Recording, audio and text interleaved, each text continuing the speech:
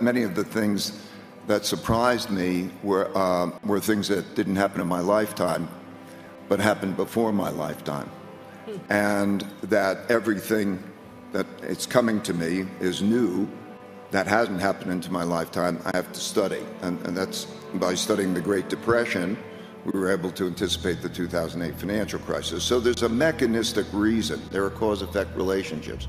And three big things that are happening in our lifetime that haven't happened before, I needed to examine. And those three things, I think if we focus on them, they pretty much encompass most.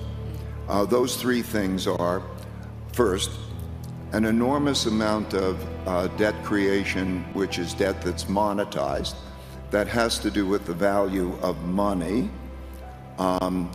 throughout history. It's been very much the case, in all cases throughout history, that when there's not enough money, there is then the creation of money. Rome, they had gold coins and they put other metals in it and they depreciated it and so on. So we have something that is going on with money, credit, and inflation. That's due to the fact that we don't have enough real money. Okay, that's one fact. The second is internal conflict. By measures, I like to have measures, and so there are lots of measures in this book. We have populism of the left and populism of the right that are irreconcilable differences. History shows that when the causes that people are behind are more important to them than the system is in jeopardy. And so if you look at populism, or you look at the size of the wealth gaps, or the values gaps, they're the largest since the 1930 to 45 period, and it's understandable. And the third is the great power conflict. We began our world order in 1945, and the pattern repeats all the time.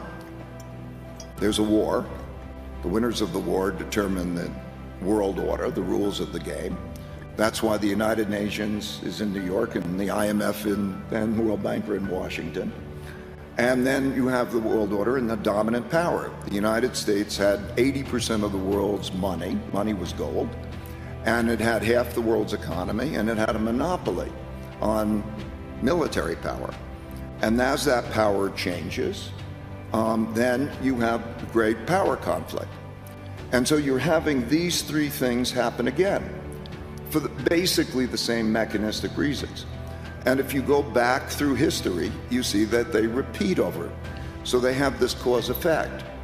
So I think that when we look at the future and we calculate it for just year by year, we're now in 2022.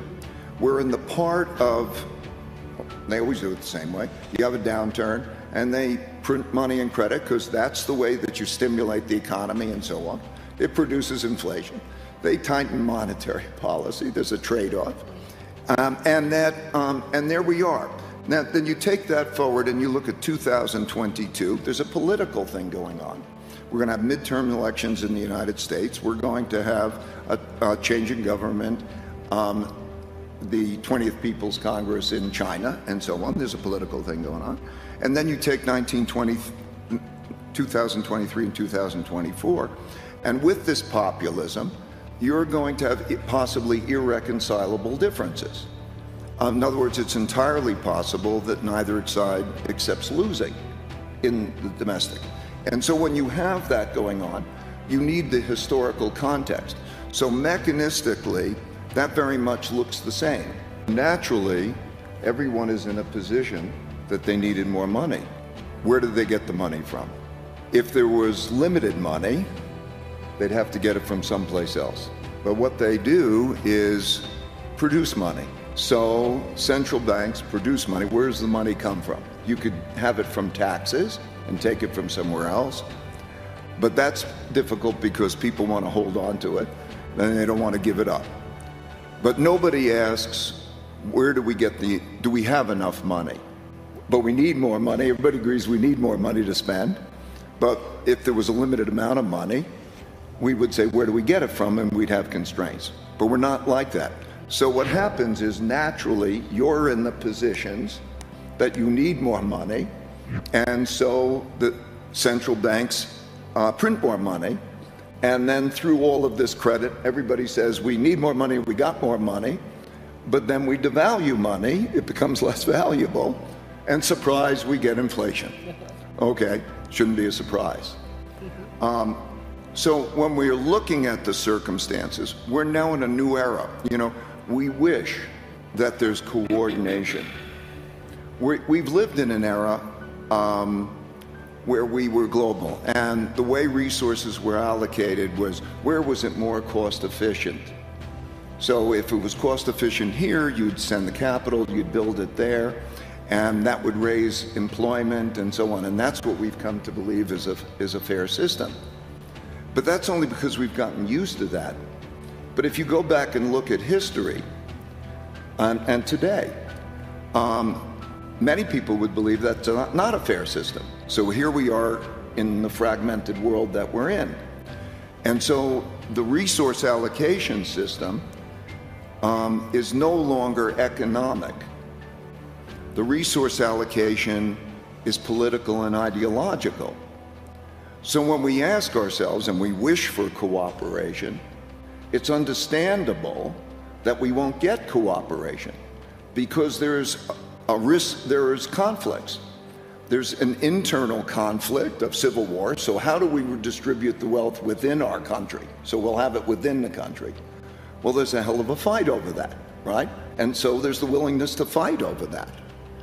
And then the same is true internationally. So what is, America first, or what is that in terms of that? And so I think we have to understand, we have to keep in mind that when we say we're going to cooperate or should, in a world where self-sufficiency, because we could go to war, becomes important. The efficiencies are no longer the most important things. Survival is the most important thing. The possibility of a war is an important thing. And it changes behaviors in ways that are logical, but maybe undesirable for those of us who are in a perspective that we believe that we should be in this together. And how do we work together? So I think it's all understandable. Okay, so that depreciates the value of money. We are going to have more conflict. We're going to have more inflation. Inflation causes domestic political conflict. So it'll be a big issue in the 2022 elections and the 2024 elections. That's just how the machine works. And in the meantime, we have, and the war in the Ukraine and Russia, and with China is understandable in terms of a big, the big powers conflicts. And so we see the world, if you read history and you see this happen over and over again, you see the world is now breaking up into sides. It's like there are allied powers and there are axis powers and there are neutral powers. And those ideologies become the dominant consideration. So it's entirely possible, for example, that we could see in China and so on, that it's no longer desirable or politically acceptable to do business in China. It may not be. Now you think about how intertwined the world economy is. 22% of American manufactured goods imports come from China. So not just imagine the implications for inflation and the inefficiencies. That's just mechanistically what's going on. So as a mechanic who is looking at next year and the year after and where we are in that thing, I'm just saying it's undesirable. And the unimaginable is becoming increasingly probable.